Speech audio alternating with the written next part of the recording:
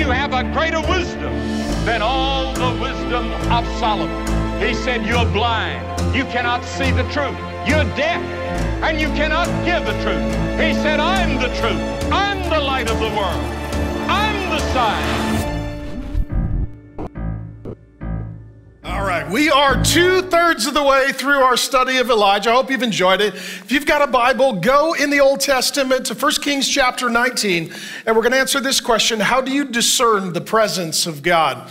And this is a significant moment in history where God speaks to a man of God, and he obeys that word of God, and it changes his life. So the big issue is, how do you know that God is present in your life and speaking into your life? I'll start with a bit of a story. I've been a senior pastor now for 27 years, and one thing that always happens is people are like, I just need to meet with a senior pastor or a pastor so they will tell me what to do. And I'll tell you, we don't know what to do, let alone for you. And the thought is that, well, surely God would speak to the leader. Having been the leader, I can assure you of this, we don't always know what we're doing.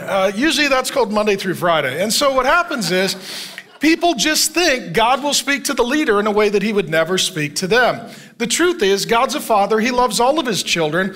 I've got 5 kids. I love them all with my whole heart. I don't have any favorites, and I talk to all my kids, and I listen to all my kids. It's not like I only talk to one and then say, you tell the other kids, you know, that dad loves them. And so, because God's a father and he's got a father's heart, he loves all of his kids. He speaks to all of his kids. He listens to all of his kids. And if you're one of his kids, you can go directly to him and you can hear from him. I'll give you an example. I've learned this the hard way in pastoral ministry. Some years ago, I was talking to a man, and he really made a series of decisions that really wrecked his life. I mean, just made a disaster of his life. And he met with me. He's like, why did God allow this to happen? I thought God was good and God was loving and God was kind. And why didn't God show up and deliver me and save me and fix this? And I said, well, it looks to me like you made a series of decisions that were all disobedience and folly, and then everything cratered, but it was a long time coming. I said, so how many times did God speak to you and you just disobeyed him before crisis came? He said, well, God never said anything to me. I said, I don't think so. I've got 5 kids, and if one of the kids was making a series of self-destructive decisions, at some point, I would start speaking to them. I said, I'm sure God was speaking. Maybe you weren't listening. He said, no, God's never really spoken to me. I said, okay, I know that's not true. I said, so here's what I want you to do. Go home, pray, repent of all the sinful, foolish decisions that you believe that you made that led up to this crisis in your life. Just be honest. I said, and ask the Holy Spirit to convict you and show you, not condemn you and shame you, but to convict you and to show you. I said, then I want you to write out every time that God spoke to you and you ignored him. He said, well, how do I know that he spoke to me? I said, well, just in a certain moment, maybe he brought to mind a scripture. Write that down. Maybe he brought to mind a teaching or a book you've read or a lesson you've learned. Jesus said he would bring things to remembrance. Maybe as well, the Holy Spirit was just convicting you, and in your conscience, you're like, I shouldn't do this. Or maybe you were going to do something you weren't supposed to do, and God was trying to move you, and actually you had to work around a lot of inconvenient things to get yourself into trouble. I said, in addition, just every time that the Holy Spirit sort of gave you that sense of, uh-oh, I said, write all of that down. Those are all ways God is speaking to you. In addition to any other supernatural way that he showed up, he came back, he said, I disobeyed God at least 20 times before I had a crisis. And he just journaled out every time he just ignored God. And I explained it to him. I said, here's what happened. It was like there was a collision in your life in the middle of an intersection, but before that, you ran through 20 red lights. You just drove through 20 red lights, and then you're in the intersection like, God, what are you doing? And he's like, I've been, pulling the e-brake for about 5 miles, and you just keep throttling down on the gas and running through the red lights, not paying attention. This sermon could change your life if you will hear and obey what God says to you. And my thesis is this: I believe that God is speaking and hardly anyone is listening, and virtually no one is obeying. Let's jump into the story. Discerning God's presence. We're going to look at the man of God, Elijah. God is present in his life and speaks to him. This will be a case study for all of us. I don't want it to be condemning. I want it to be encouraging. I don't want it to just cause you shame in your past. I want this to cause you hope for your future. I'm super excited.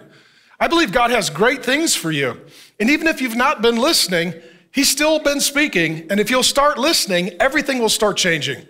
Here's the story. 1 Kings 19. Then he, this is the man of God Elijah, came to a cave and lodged in it. And behold, the word of the Lord came to him. God speaks to him. Over and over and over, we hear the word of the Lord came to Elijah.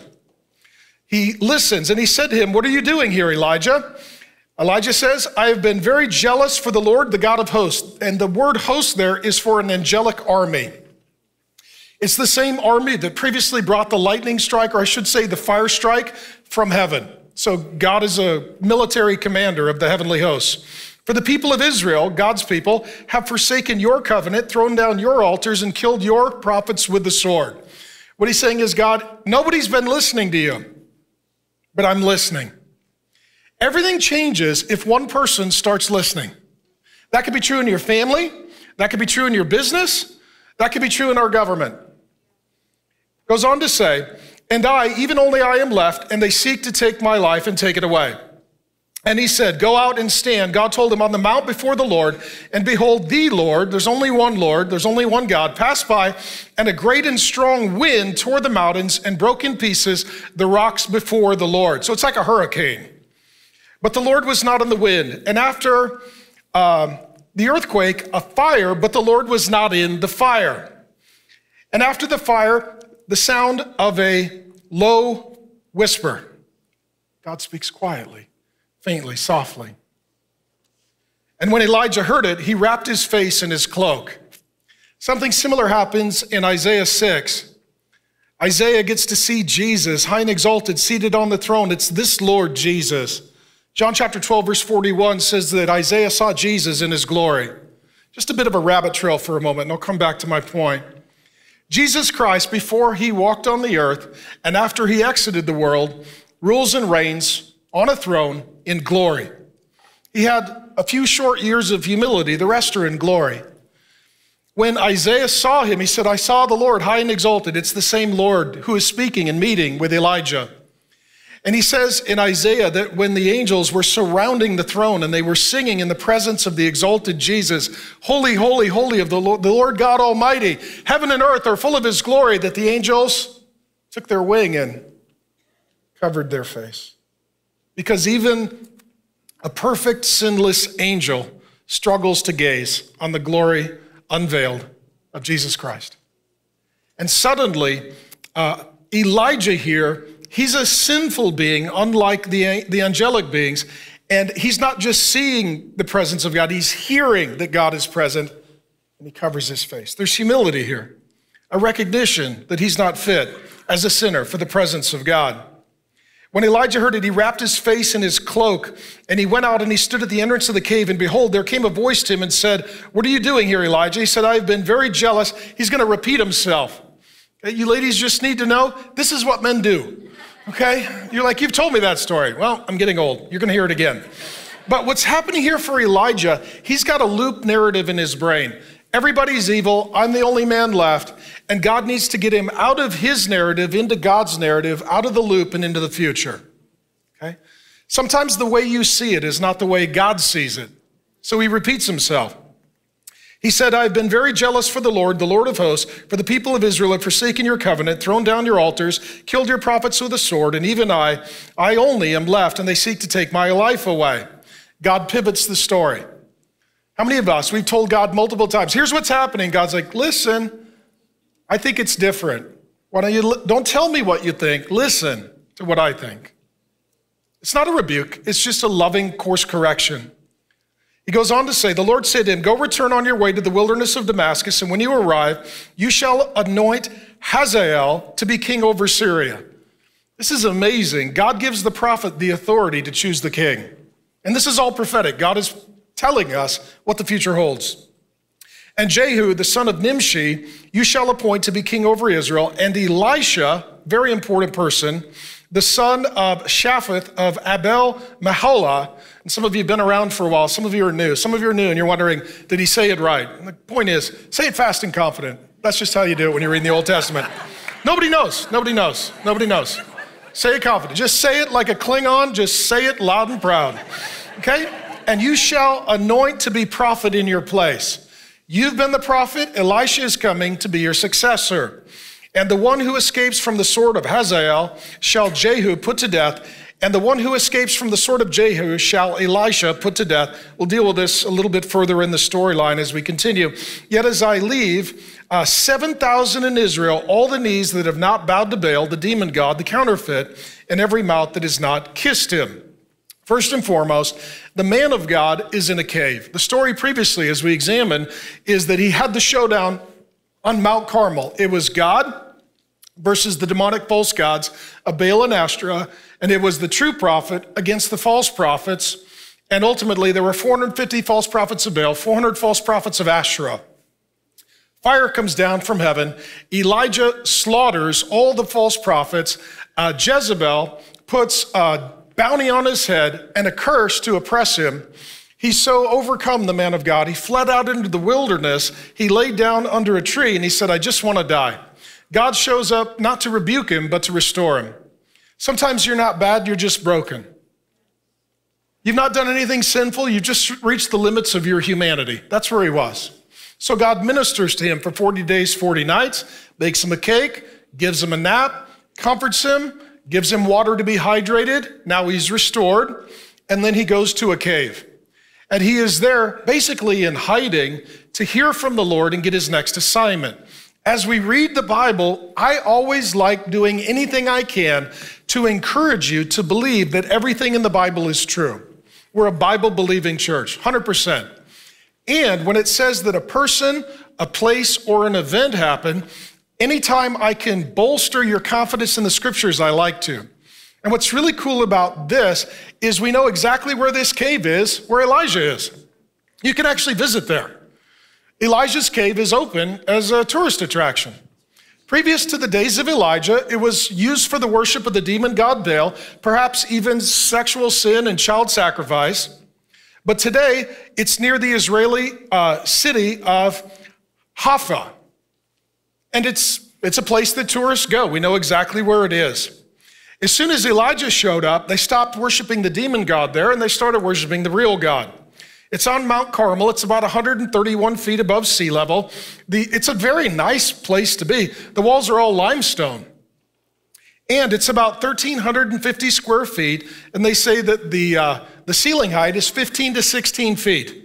So this is pretty much a 2-bedroom apartment with limestone, natural cooling, and high ceilings. I mean, in Scottsdale, it's kind of bougie. It's pretty nice. Right? And so this is Elijah's cave where God shows up and speaks to him. We know exactly where this is. So that's Elijah's cave. Let me talk to you about the Elijah complex. A friend of mine, R.T. Kendall, who preached for us recently, and he did a great job, and he's going to be back next year, by the way, and we're looking forward to seeing him again. But in his book on Elijah, he talks about the Elijah complex. Right? He says some people have an inferiority complex, like, oh, I'm inferior. Other people have a superiority complex. I'm better than everyone. Some people have an Elijah complex. It's all up to me. Right? And what he talks about in the Elijah complex is there are certain people that think, I'm the only one that you can trust. I'm the only one you can depend on. I'm the only believer left. If it wasn't for me, Christianity would come to an end. Okay? Yeah. And if you've been watching the news, you may feel that way. Like, you know, right? How many of you watching the news are like, I think I'm the only Christian. Did I miss the rapture? Jesus, did you take everybody home and I was napping? Like, what happened? And it can feel that way as the whole culture gets darker and more demonic and more disgusting. And we live in a world like their world where government was against God and ultimately culture was against God and education was against God and even religion was against God. That's the day in which we live. We live in the dark, demonic days of Elijah. And if you're a true believer and you love the Lord and you're paying attention, you can sometimes feel like Elijah. I'm the only one left. Now, in the New Testament, Paul quotes this section of the Elijah narrative in Romans 11, 5 through 6. He says, in the days of Elijah, remember, God said, you're not alone. There's 7,000 that have not bent the knee to Baal or kissed the ring of Baal, the demon god. And then in that section, the Apostle Paul, or I should say the Holy Spirit through the Apostle Paul, talks about this as the remnant. We visited this a few occasions. I'll hit it briefly. The remnant are those who really do love the Lord. And the point is this, not everybody who goes to church is going to heaven. In fact, there's a lot of pastors they're going to be kindling. I've met them. They can comment online. We have a delete ministry standing by. I'll never forget. I'll just give you an example. I'll just verbal process a bit. I'll never forget. I was a brand new pastor, and I got invited out to speak at a conference in Florida to a mainline denomination, a liberal, progressive, woke, apostate denomination. A woke, apostate, liberal, progressive abomination / denomination. And when I arrived there, they wanted me to speak on how to get young people to come to your church. Obviously, this was a long time ago when I was young. And I got up and I said, well, you got to preach the gospel of Jesus Christ, for it's the power of God to everyone who believes, and there's no power apart from repentance of sin, faith in Jesus Christ. And I just went for it. And a couple of the pastors raised their hands. They said, what if you don't believe that? And I said, well, then you're a non-Christian, you're going to hell. Okay? And I was in my 20s. I didn't know you weren't supposed to tell the truth. I didn't know. And they looked at me, they're like, well, we don't believe that. And I said, well, then you're going to go to hell. I said, I hope no young people come to your church. I said, you know, it says in the Bible, you're blind guides leading people astray. You cross land and sea, make them twice the son of hell. I just went for it. And at the time, we were next to Disney World. And so it was kind of prophetic, you know, like where we're going. And now that I think about it, and I'm verbal processing. And so then they came up afterward. They're like, that was very offensive. I said, well, God's very offended. You guys went to school and you got a degree and you get up and you're false prophets and you lie to people and you don't preach the gospel. You don't tell them about Jesus. You don't tell them about sin. You don't warn them about hell. I said, you guys are an absolute abomination. I didn't even know there were people like you. And I had 3 sessions left to preach. I was done early. I went to Disneyland. I mean, I wouldn't today because those people have taken over. But nonetheless, they've taken over Disneyland. Nonetheless, or Disney World. Nonetheless, the point is simply this. There is always a remnant. But there are times that even the pastors are non-Christians. Even the churches are non-Christians. Even the denominations are non-Christians. And you can feel like, my goodness, is there anybody left? Yeah, there's always a remnant. And Jesus calls the remnant, quote, the little flock. It's the flock within the flock. And so ultimately, here Elijah's got the Elijah complex. It's all me. And God's like, actually, I got 7,000 other people. Like we actually could have a pretty good sized get together.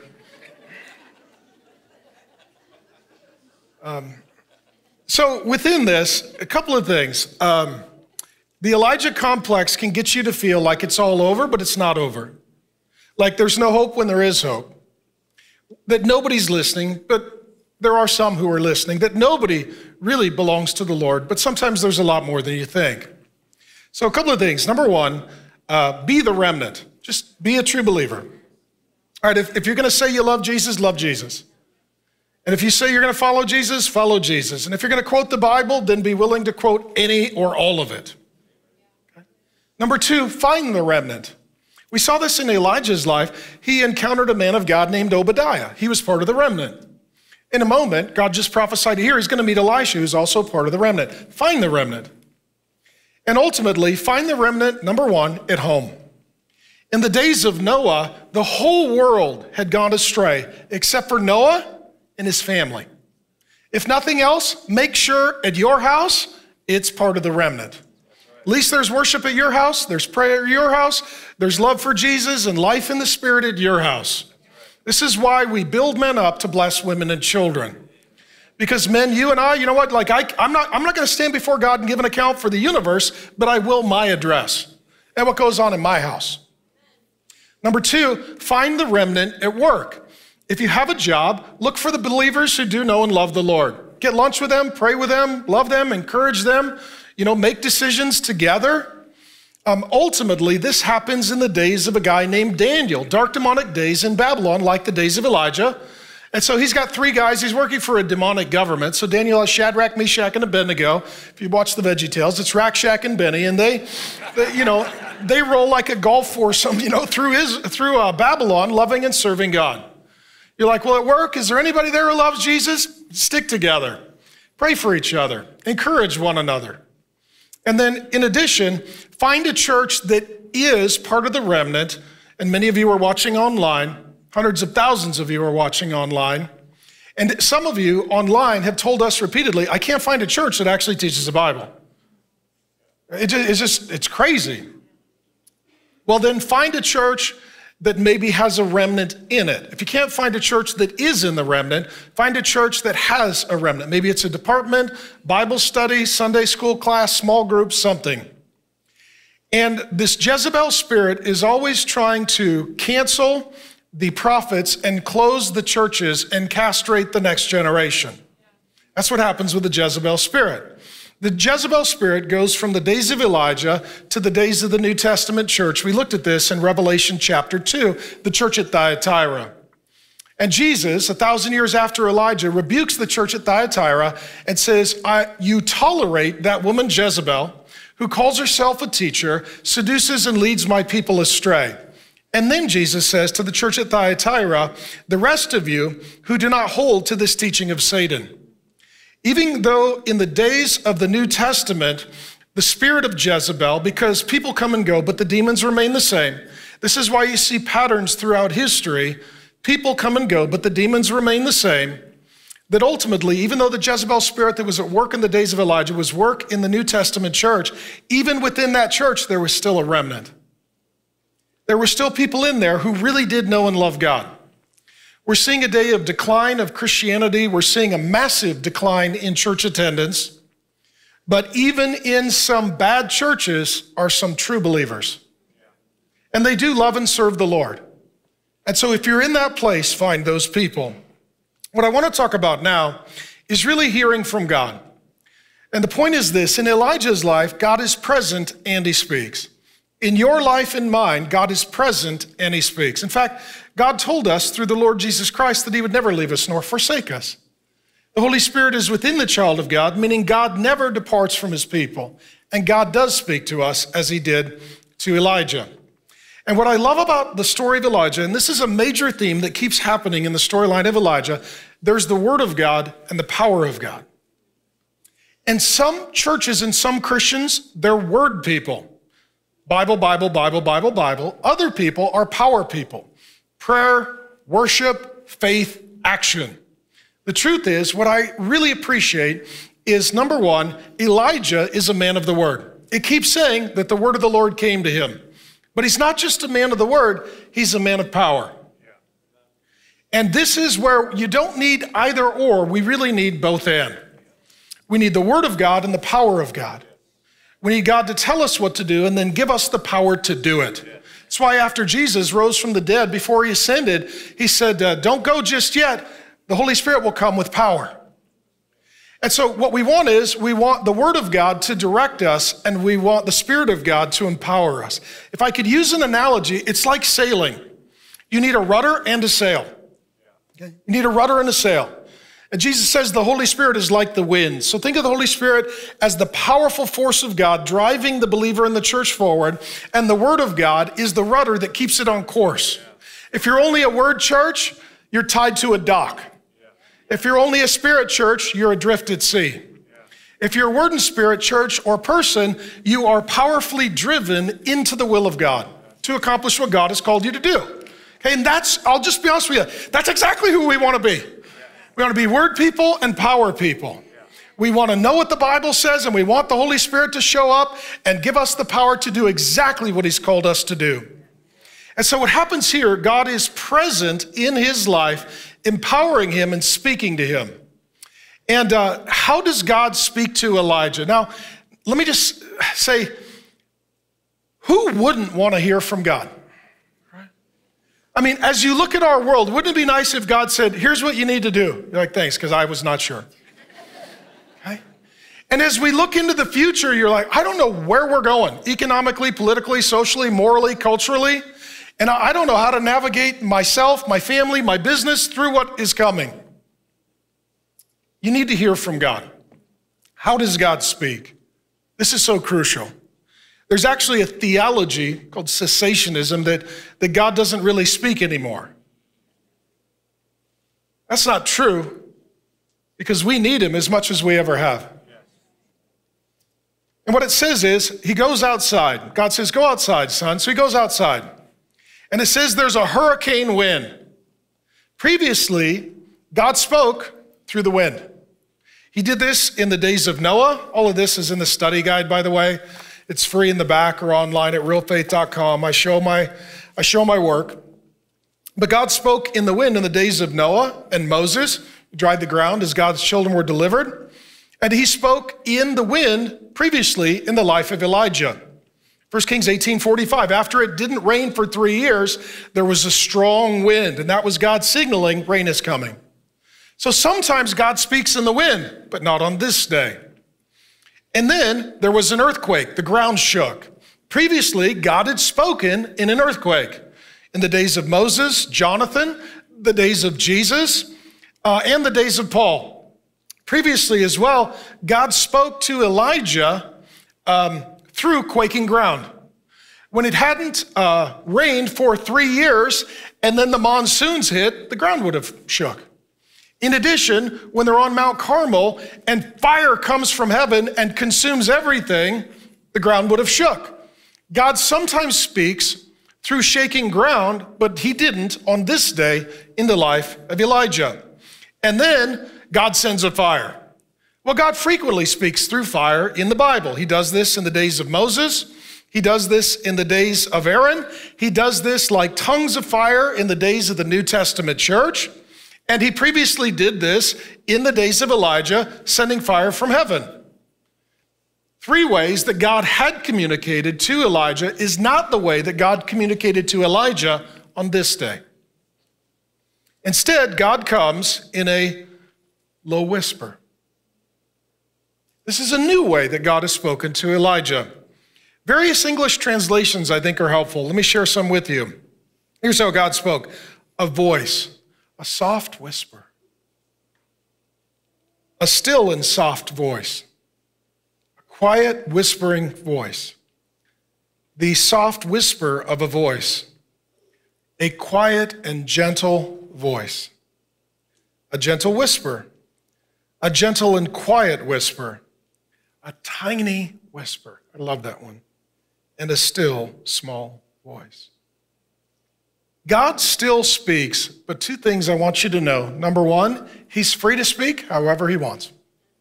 And 2, he's creative. What sometimes happens is God speaks to you one way, and you think that's the only way he speaks. And sometimes it's like, I read this book and it changed my life. Everybody has to read this book. Well, maybe not. This song changed my life. Just listen to this song and it'll change your, maybe not. I went to this camp. I went to this conference. I took this class and it changed my life. Okay, great, praise God. But God may not choose to speak that way to another person. God's very creative. And sometimes what happens in our life, we're like, God spoke to me this way, so that's the only way I listen. No, you need to be flexible because God is free. And you need to be considerate because God is creative. Maybe he speaks to you this way on one day and this way on the next. And here's what we see. Sometimes God comes boldly. We see this in the life of Elijah. Sometimes God comes humbly. On this day, he came humbly. Some days in Elijah's life, in our life, God comes powerfully. Fire from heaven. Monsoon rains after 3 years. Sometimes gently. That's on this day. And sometimes God shows up in a big way. And sometimes in a little way. And it's interesting because we need to be very much aware and self-aware of God's presence and be open to hearing however God is speaking. Because when God comes as Jesus Christ, here it says that he was meeting and hearing from the Lord. When that Lord showed up on the earth, Jesus Christ, how did he come? Humbly gently, and tiny. That's how Jesus came. So let me explain God speaking to you. God speaks to you. Okay? Now you need to hear and listen, and then you need to summarize, interpret what you hear, and then you can communicate it to others, and then they hear it, and then they interpret it and communicate. You can see there are multiple places where failure can occur. First, you could want something so bad that you think God said it, but that was just you. Have we ever done this? Okay, we've all done this if we're honest, right? You're like, I want something so bad, I kind of talked myself into it, but maybe that wasn't God. In addition, can Satan and demons communicate to us? Yeah, so you're like, I heard something. Well, 1 John says, don't believe every spirit, but test the spirits, because not every spirit comes from God. So it's like, okay, I heard something. Is this me? Was this Satan or demons, or was this really the Lord? So we got to be careful. In addition, then, we can mishear. Have you ever misheard something? Okay, if you're married, you're like, yeah. I said, take out the trash, and they didn't hear me. Okay, that's my wife laughed. And so this explains 30 years of our relationship. And so sometimes God speaks, but you don't hear. How many of you have heard something, but then the way you understood it was wrong, so the way you communicated it was wrong? Or you communicated it right, and then that person heard it, and the way they communicated it was wrong. Again, back to marriage. This happens all the time. So the point is, we need to be careful that we're listening, interpreting, communicating, and that they're listening, interpreting, and communicating accurately. Okay? This is very important. But that being said, there are times that the only thing that can help us is to hear from God. And the most powerful times in my life are when I carve out silence and solitude to hear from the Lord. I'll speak personally to you. As a brand new Christian, God spoke to me at the age of 19. I was on a silent walk in the woods, and God said, Mary Grace, preach the Bible, train men, plant churches. So that's what I've been doing since 19.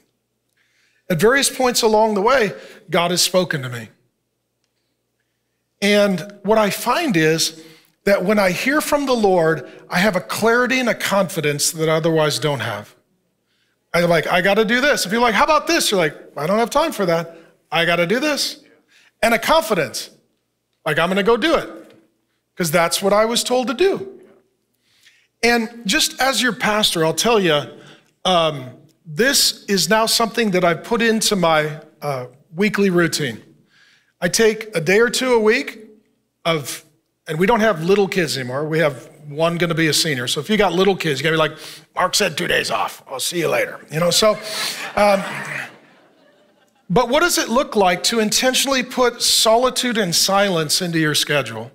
Even if it's a couple hours or part of a day. I now go oftentimes 48 hours a week in total silence. Just silence. I like it. In fact, what I find is the more I get silence, the more I like it, and so does Grace. Okay? And what I find is, as I'm listening and processing and talking to the Lord, it becomes very conversational. It's like me and my Father. In fact, it is me and my Father. So I talk to him and I listen. And we verbal process, and I go for hikes in the woods. And what I'm finding is that I need this more than I thought that I did. And the more that I do it, the more I need it. And I've had some really profound, incredible encounters with the Lord. I'll share one with you, and then we'll jump into a few details. I was getting ready to teach this Elijah series, and it was after Christmas, and Grace and I were up in the mountains, and I was thinking about the Elijah story and studying and trying to get the study guide ready and trying to figure out, okay, and I felt like the Lord was trying to say a lot of stuff to me that I was supposed to share with you. And some of it was stuff I'd thought about. Some of it was stuff God brought back to mind. Some of it was stuff like, I've never even heard of that. And I'm thinking about it and processing about, okay, Lord's got my mind going. So I sat down to collect some of my notes.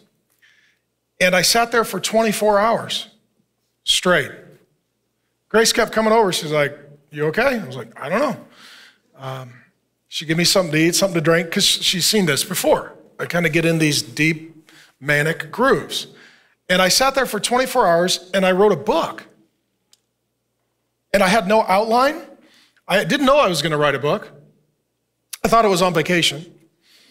But as I found that as I turned the phone off and turned the TV off and just had spent a few days with the Lord, I was hearing so much that by the time I was done, it was a 60,000 word book in one setting. And it's everything I'm sharing with you on Elijah. And it's the most popular sermon series I've ever preached. The book will be out in July. I'll explain it. This is not a book pitch, by the way. I'm not taking a dime. It'll be free online. Nobody's going to publish it, so we're giving it away. Nobody will publish it. I'm sure, so you can't cancel me. I have no publisher. You can't criticize me. I'm not taking any money. You can't attack my friends because it has no endorsements. And, you get what you pay for. It's free, lower your expectations, but I just want to give it away.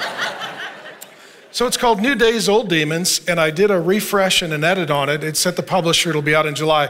The subtitle's on the back. A study of Elijah, sex, gender, ancient paganism, masquerading as progressive Christianity, victims of nothing, woke politics, the transgender Jezebel spirit that castrates men, and the passive Ahab, soft woke Christian beta male spirit leading the conga line to Sheol carrying a rainbow flag. So, comes out in January. So it comes out in January. And we've got a list of woke pastors. We're going to send a free copy and trigger them. So, and the point is, though, sometimes just listening, it's amazing what you can hear. And some people are like, how do you know it was of the Lord? Well, read it and tell me. Send an email to nobodycares@realfaith.com. Okay, so then the question is, it's a lot funner than I thought it was going to be. Thank you for participating. So the question is God still speaking? Okay, and the question is anybody listening? See, and I want to share something with you. So let's talk about the biggest threat to your relationship with God. Your phone, okay? Your phone. I'll check here. Let me see if I got any texts or emails. No texts. One email. It's actually a promotion from Real Faith, which is curious. True. How many of us do that over and over and over and over throughout the day? What's really interesting is I think that if God is speaking, we may not be listening because we're distracted. Let me share with you a little bit about screen time. This is kind of shocking. People average about 7 hours a day of screen time. Gen Z, 9 hours a day of screen time. And the amount of time on a screen has gone up about 50 minutes a day every year since 2013. Just think about that. Every year, we spend almost an hour more a day looking at a screen. Now, what this results in is constant noise. So back to the story of Elijah. If God is whispering, it needs to be quiet to hear what he's saying. The average person is on their phone 5+ hours a day. The TV is on for upwards of 4 hours a day. Let me say this. If you've got kids and your TV's always on, you're not setting the culture, the news is. In addition, music, we listen to upwards of 4 hours a day. Phone calls, up to 3 hours or 3+ hours a day. Radio, usually on our work commute, 2 hours a day. Face-to-face conversation, 1 hour a day. The total is 19 hours a day. And some of you will be like, how can we do that many? Sometimes we're on more devices at a time than one. How many of you watch TV while you're on your phone? Okay? You guys are addicted. And then the average American sleeps less than 7 hours a day. And you need more than 7 hours a day of sleep. What that means is we spend 3/4 of our day with noise and 1/4 of our day asleep. And we have 0 minutes a day for silence or to listen. How many of you, there's someone you love very much, and you talk to them, and they just don't hear you. Okay. Okay. For that woman's husband, we have a prayer ministry in the back. And we have a garbage can for his phone. Right? Okay. So let me ask you this. How do you think God feels all the time? Hey, son, he's not listening. Daughter, please. No, that's not a good idea. How many of you find that the more you're on your phone, the worse your mental and emotional health is? Okay? What we find is now, this is just statistically true, the more time you spend on this, the more you have depression, anxiety, mental health, and suicidal ideation. Because all you're getting is bad news, not good news. All you're getting is fear, not faith. All you're getting is the spirit of the world and not the spirit of God. Let's check it real quick, what happened while we've been here. Let me check what's going on in the news. Don't check your phone, I'll just tell you. Our government still sucks. And we're in debt, big time.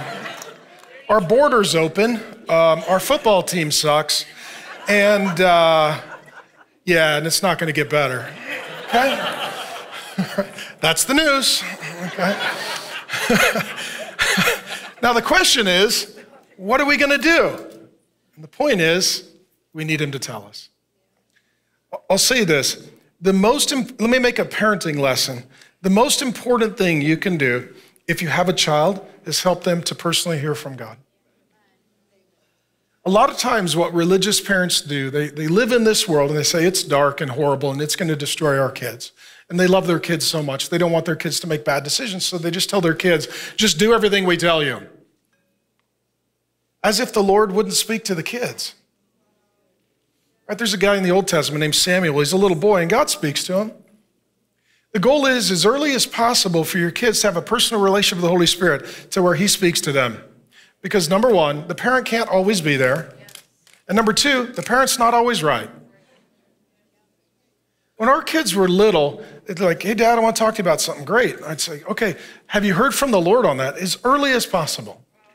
I'd just say, okay, here's where you go in the Bible. Go do a Bible study on that. The first place you're going to hear from God is the Word of God. Your friends are not being good. Okay, read Proverbs as a proverb.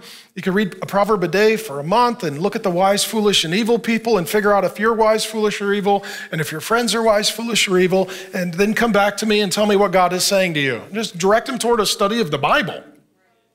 In addition, did you pray about it? What did God speak to you? Go spend some time, not in your room in silence for punishment, just go sit on the swing and spend some time with the Lord and come back and tell me kind of what you're thinking. And at a very early age, what I found is each of our kids had a personal relationship with the Holy Spirit, and they would come back and they would say, well, here's what I'm thinking. Here's what I think he said. Here's where I think he wants me to go. And then they would confirm that with their parents, because every once in a while you get a sneaky kid who will manipulate this. The Lord spoke to me, Dad, and he said, I need more ice cream. You're like, I don't know. That was the devil. You're lactose intolerant. And so, but what I found is very early on, the kids would come and they would hear from the Lord. And doesn't it make sense that the Lord would love our kids more than we love our kids? And wouldn't it make sense that he would speak to them just like we would speak to them? And my kids have come and they've said some things like, God's told me to do this or do that. And I pray about it. I'm like, okay, I'm gonna trust your relationship with the Lord. And so Elijah's this guy who he hears from the Lord and he understands, but to do that, he's in a cave without a phone, all alone. And so, I'm not saying that technology is bad, but here are what I am saying. For some, this is an iPhone. For some, this is an idol. And you can't see what God is doing and you can't hear what God is saying because the idol has taken over the presence of God. And for many of us, I just thought about this. This is the omnipresent thing in our life. You're like, well, I never have it more than an arm. It's in the car. It's at the bedstand. It's at work. I go to the toilet and I bring it with me just in case. Like, what what could possibly happen there that you need a live stream? You know, you don't need that.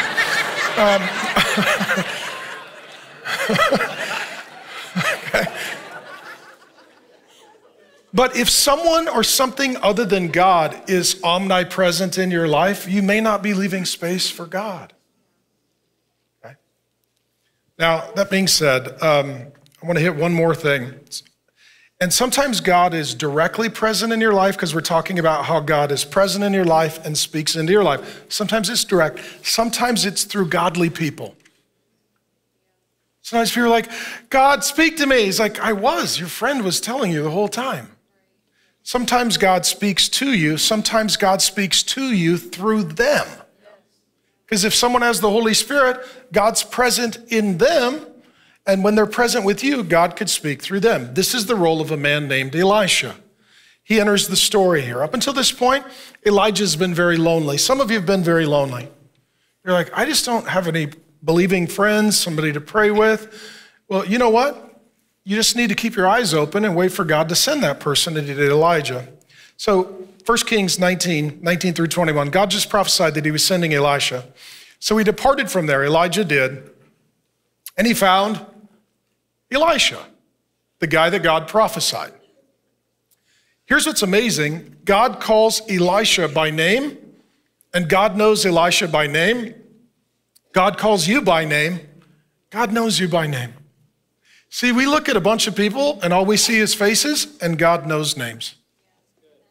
He knows you. The son of Shaphat, who was plowing with 12 yoke of oxen. He's a farmer. In front of him, and he was with the 12th. Elijah passed by and cast his cloak upon him. And he left the oxen and ran after Elijah and said, let me kiss my mother and father, and then I will follow you. And he said, go back again, for what have I done to you? He's like, that's fine, we're good. And he returned from following him and took the yoke of oxen, and he slaughtered them, he sacrificed them. This is a barbecue. This is how you know who the man of God is. He has a barbecue, okay? It's right there. And he boiled their flesh with the yokes of the oxen, and he gave it to the people, huge barbecue party. And then he arose and he went after Elijah and assisted him. So God is present with Elijah, and then God sends Elisha to be present with Elijah. Now he's got a faithful friend. Let me say this. One godly, spirit-filled, faithful friend changes your whole life. Okay? The best way to find that friend is to be that friend. And I just want to honor my wife, Grace. She's my Elisha. I'm not saying I'm Elijah, but she's my Elisha. She's the most faithful, loyal, fierce, spirit-filled friend I've ever had. And I'm so glad it's a cute girl. So glad. and so thank you, baby, for being my Elisha. And so here we meet Elisha. He enters the scene. And sometimes everything changes when the person who's filled with the Holy Spirit and loves the Lord shows up. Like, life changes. It's a world filled with horrible people, but here's one great man of God. That makes all the difference. You don't need a lot of friends. You just need one or two that really love the Lord. Okay? It's not about how many, but about how deep. And so here, Elisha, his name means God saves. He loves the Lord. He did really exist. Jesus mentions him in Luke chapter 4, verse 27. And Elijah is older and Elisha is younger. And so it's like a spiritual father-son relationship. We have physical fathers and mothers, and we have spiritual fathers and mothers. There's a corollary of this in the New Testament with a man named Paul, who's like Elijah. And he has Timothy, he calls his son 5 times, Titus, and Onesimus, he calls my sons. And they work with him in ministry, and they become his successors. Starting this week on Wednesday nights for Real Men, I'm doing an informal 12-week, 13-week Bible study for the men. We're going to go right through 1 Timothy, looking at spiritual father and spiritual sons, and we'll simulcast it online. That being said, what is happening here, Elijah's not alone anymore. He's got somebody he can trust and count on, and that's Elisha.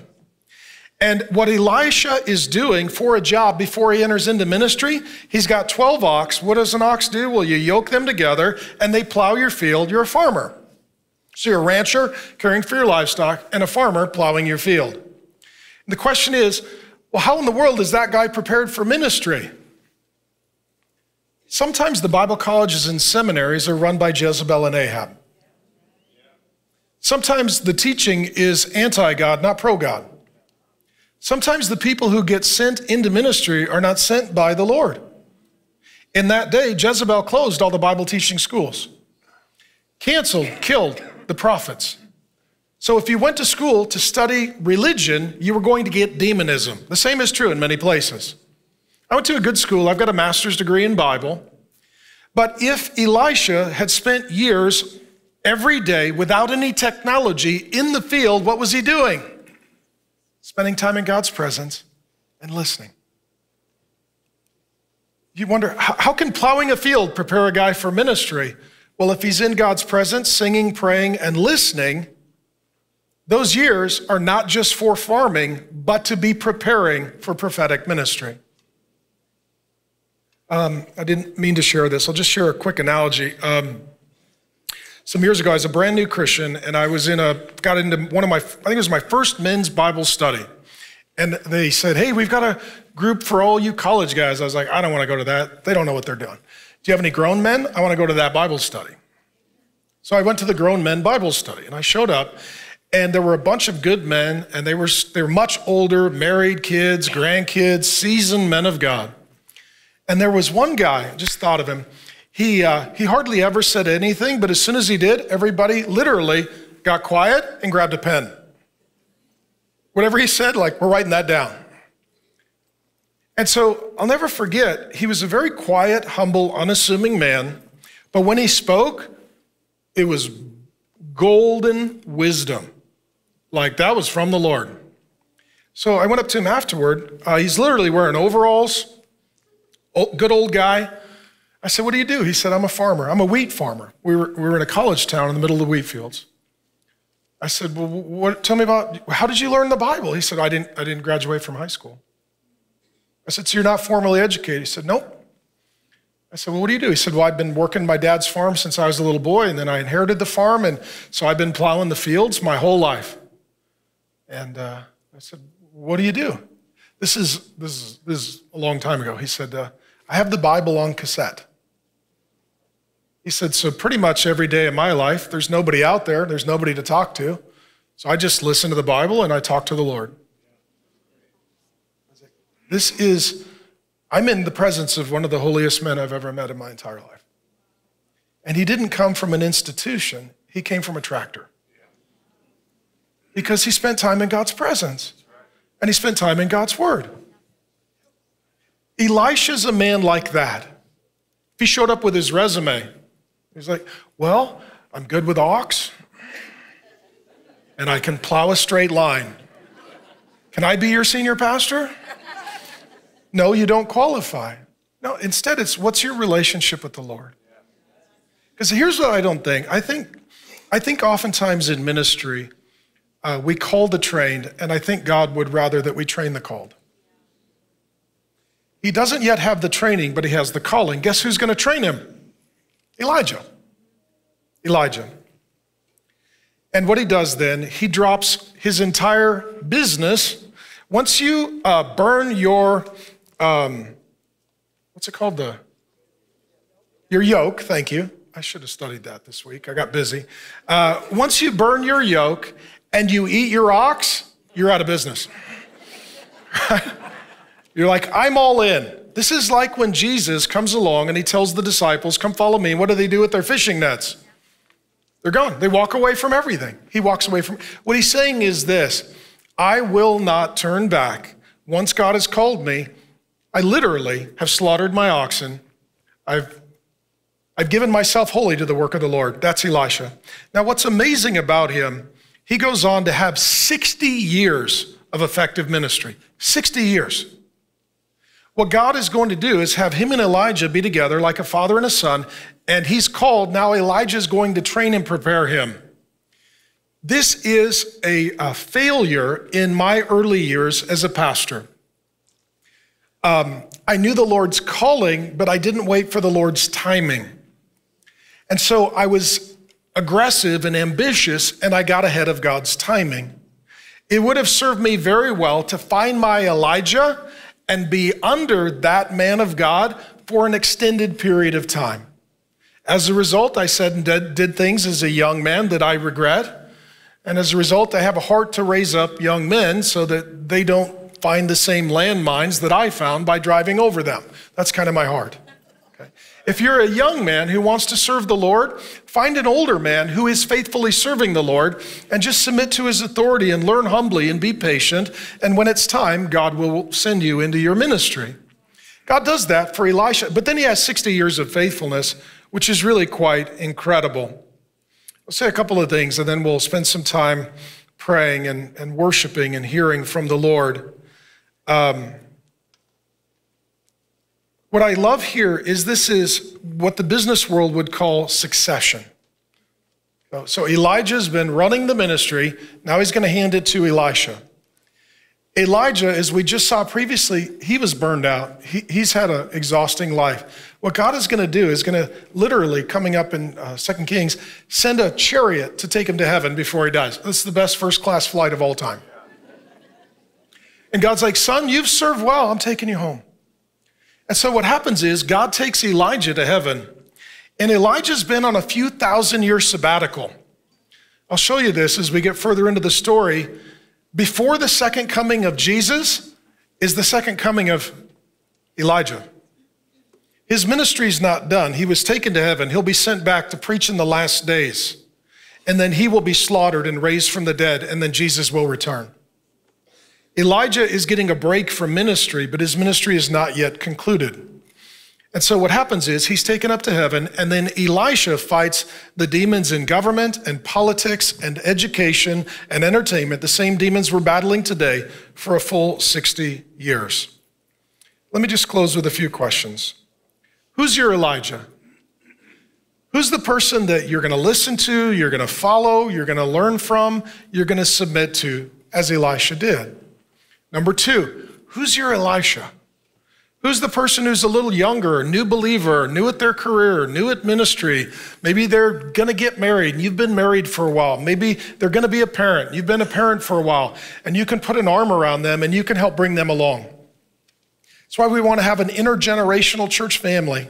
That's why we want to help one another and build up legacy and future. And then the last question is simply this. I'll bring the band up at this time, and what we're going to do in just a moment, we're going to spend time in God's presence. The Bible says that God inhabits the praises of his people. We're his people, and if we praise him, he promises to be present.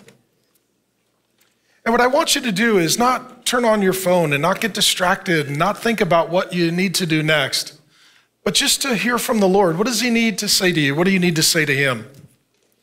Is there something that you need to ask of him or apologize to him? Are there some ways leaving here that you're going to covenant to carve out and set aside time that belongs to meet with and listen to him? What does God need to say to you? What do you need to say to him? This is why we come together, and we come together as God's family. And for some of you, this will be new and perhaps uncomfortable, but when you're born, you don't know how to speak. And you don't understand what other people are saying. And as you grow up, you sort of learn to speak, and then you learn to understand what other people are saying. The same is true when you're born again. You become a Christian. Like, I don't know how to pray. I've never done that before. Well, just like a kid that's born, you got to learn how to speak to your father. And just like a kid who doesn't understand what their parents are saying when they're little, as they grow up, they're better at listening and interpreting and understanding what the parents are saying.